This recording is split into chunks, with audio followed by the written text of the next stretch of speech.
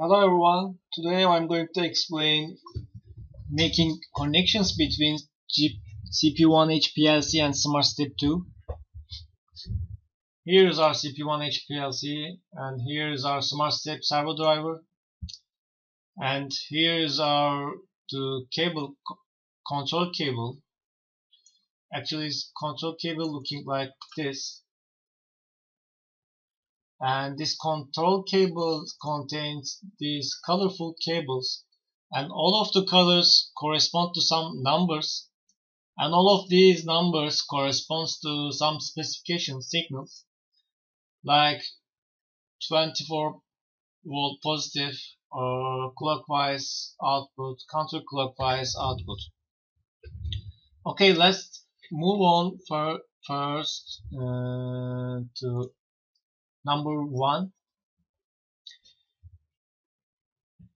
These connections show differences according to PLC's output type. As you know that PLC's output can be changed like PNP or MPN. And our PLC has MPN output. That's why we will make connections according to MPN types. Let's start with first one, number 1. Because of the MPN connection, we must start with 22, 24 and 1 cables to the, let's look from here, 22 cables coming from 24 volt positive, and actually 24 2 coming from 24 positive, and 1.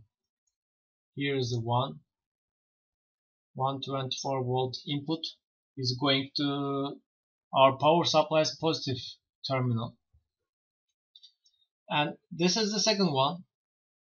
As you can see from here, in front of the second one there is a resistor which is 2 kilo. Because of our PLC's outputs 24 volt and our Smart Step servo driver working with 5 volt, we should decrease the voltage from 24 volt to 5 volt. In order to decrease this, we should use 2 kilo resistor. Please do not forget that.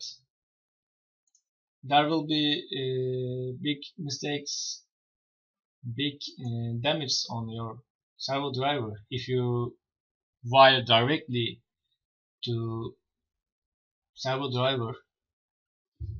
I have tried in the past. Please don't try it.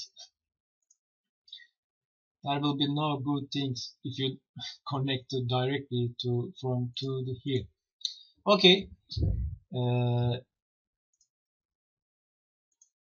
From 23, which is, let's look at the color, by the way. 23 is correspond to black 3 dot on the gray cable. By the way, if you don't have this cable, if you want to make your own cable with solder, and if you bought this terminal, this socket, you can solder your connections according to these numbers.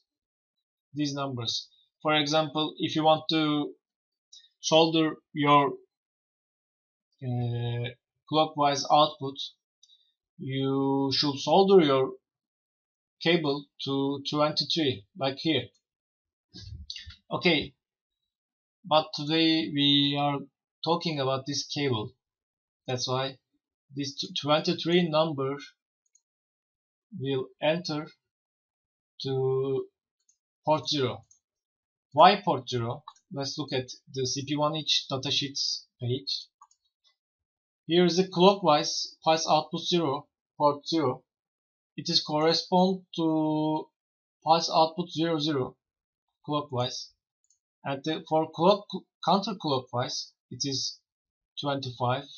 As you can see, 25 is going to 100.01. which is here 100.01 counterclockwise.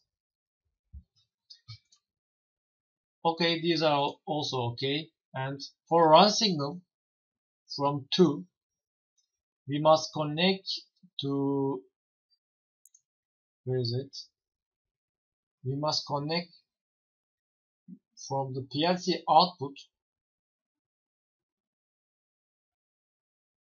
from here.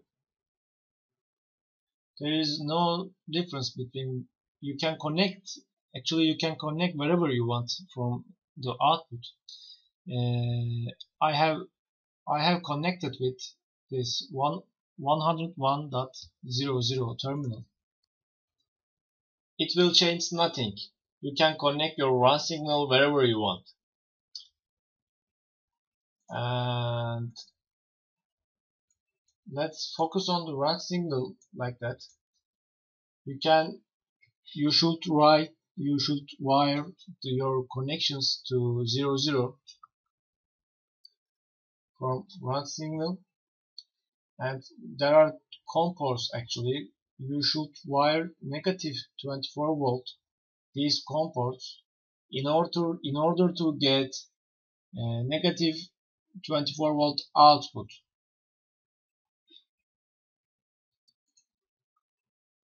Let's look at like this. Here is a ground, and also this is the fifth one, the ground. The ground passing through to here and goes on 24 volt minus. And these COM ports of run signal and pulse output signals COM ports coming through to 24 volt input terminal minus, negative 1. You should wire like this. That's all for connections actually. Now we can test our code and connections with doing application. Let's be online first and active the run contact and active our settings that we wrote before, and active the trigger.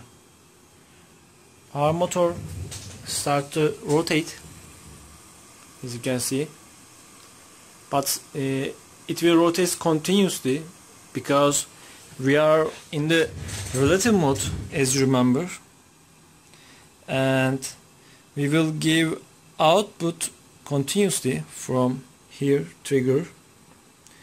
We must changes differentiate as a up increasing edge. If we change this, it will rotate 5 turns in every active increasing edge.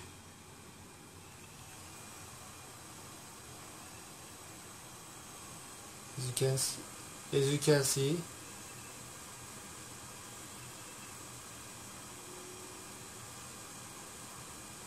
yes, this is our PLC, by the way. Yes, this is the end of this video. Thanks.